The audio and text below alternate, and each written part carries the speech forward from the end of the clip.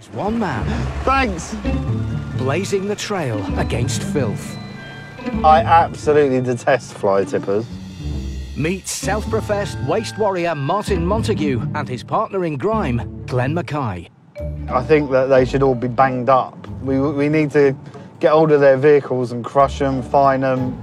As a millionaire internet entrepreneur, what Martin lacks in prosecution power, he makes up for in tech know-how. These cameras are really great. They're motion activated. And his secret weapon, publicly shaming those he finds culpable on social media. Today we take this fly tip toilet and turn it into a TURDIS. It'll be here until the council come and take it away. Skills he honed when faced with numerous fly tips emailed to him by members of the public, where he tirelessly brought the local authorities and landowners to account. This stuff's been here 6 months and no one to clean it up.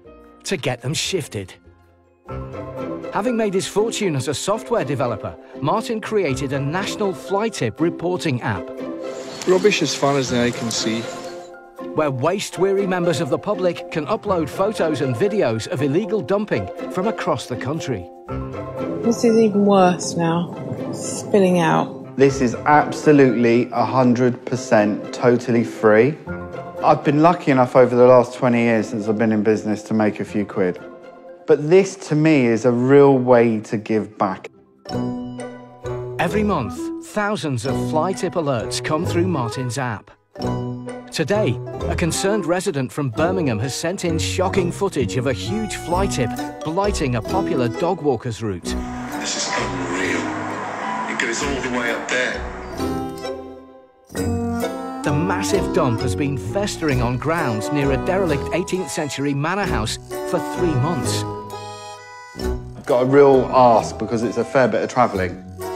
Tied up with business, Martin's calling on his right-hand man, Glenn, to make the 2 hours journey up north. Could you go to Great Bar in Birmingham and then find out what kind of waste it is? OK, I'll have a look. I'll scope out what it's like.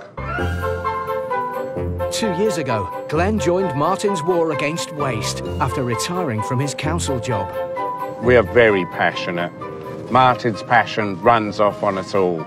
But his grime-busting buddy today is his son, 25-year-old Connor. So we've got Connor in the back, who's loving life in the back of the car. Want some crisps? Yeah. Oh, all right, yeah. You're always eating. These crisps are cheese and onion. I asked for prawn cocktail. Just because Martin's not eating doesn't mean you can give me the lip.